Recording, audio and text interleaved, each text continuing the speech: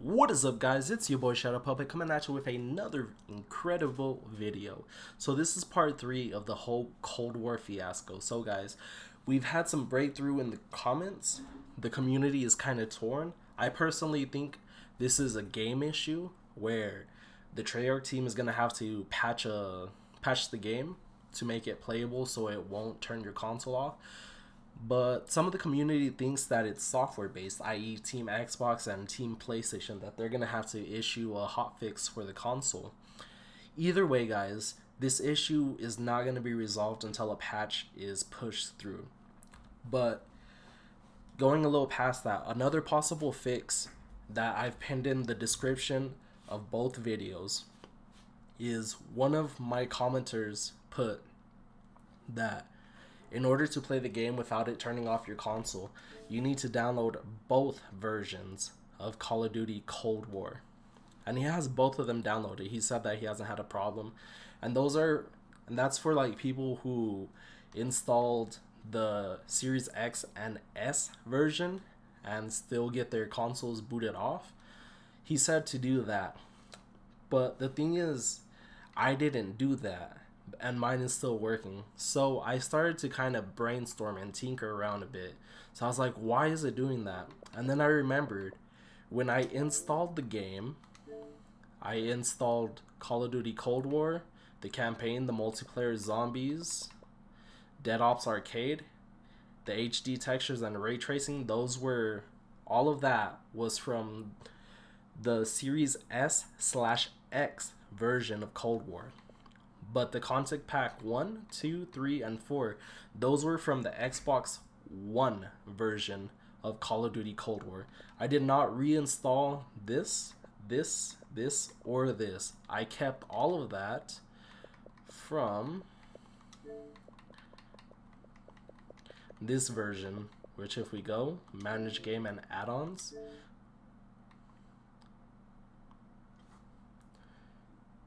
you will see here, if it shows us, there we go, we have the base version of the game. This is all for the last gen version of Cold War. We have the base game, we have the campaign, the multiplayer, the zombies, Dead Ops Arcade.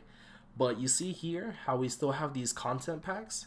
These I kept. I didn't re-download the new ones. I kept this one, and Cold War has been working perfectly for me. And the reason I say that I don't think it's software based, IO Team Xbox, Team PlayStation, is because I've played Assassin's Creed Valhalla, Call of Duty Cold War now, Call of Duty Warzone. All of these are Xbox Series X and S enhanced versions of the game.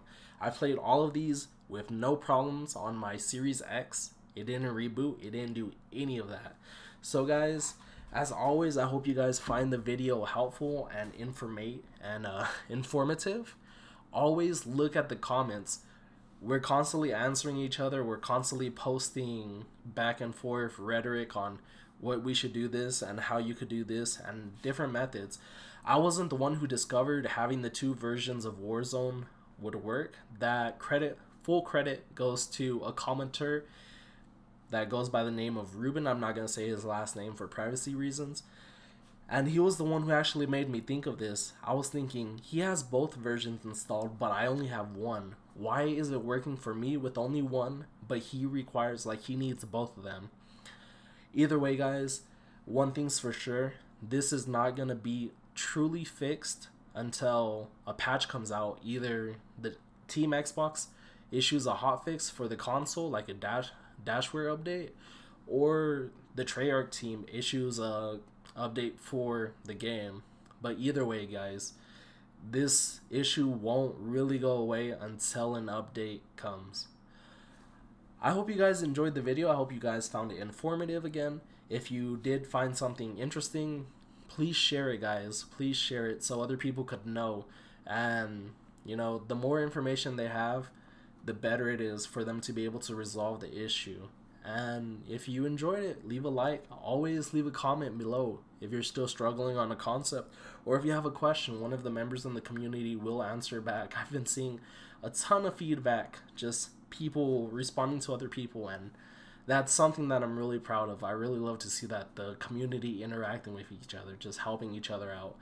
But as always, guys, let's go!